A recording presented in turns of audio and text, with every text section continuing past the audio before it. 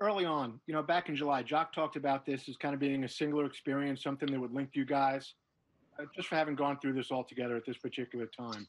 As you went through it, did he continue to emphasize it? Was that how this whole thing felt to you? Say it again. What do you mean? Sorry. Early on, Jock talked about this being a singular kind of experience, something that would link you guys, just for having gone through it together. Did it feel like that as you were going through it? I think so. This is a one of a kind event, unforeseeable event that none of us could have predicted. We all came in here not knowing what was going to happen. We all came in not knowing how it was going to be. How are we going to play basketball? How are we going to practice? But we all came in together. We all came in as one. And I think that unified us even more at the end of the day. We'll go to Jonathan on site. Yeah. So this bubble experience has been a great experience for a lot of people. With as the journey comes to an end, we're asking players to give their last word. What is your last word on this bubble experience? I think it was well put together. I think overall it shows that basketball will continue throughout any event. Basketball will always bring people together. We can have a voice while playing basketball, and I'll be here. I'll be at another bubble if it happens.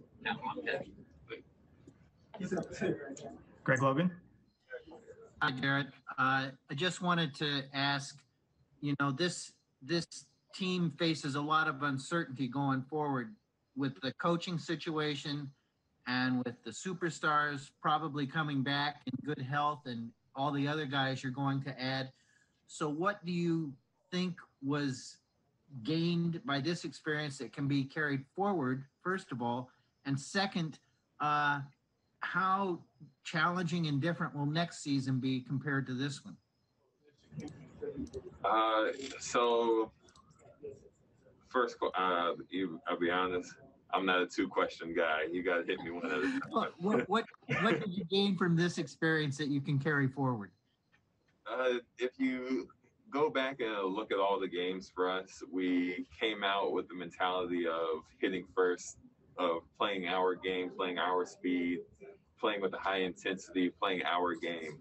And I think if we can bring that into the future, then we're going to be fine. All right, let me get the second one. Yeah, and the second one is how challenging will it be for this team to sort out all the new roles with the superstars back in the fold? I think it's going to be all right. We had to do some delegation of roles here. I think there's so much uncertainty going forward, not only with the Brooklyn Nets, but with the NBA season and where it's going to be. But at the end of the day, we're going to figure it out. We showed here that we're going to figure it out, that we're going to go out, play for each other. And if we can do that next season, then we're going to be fine.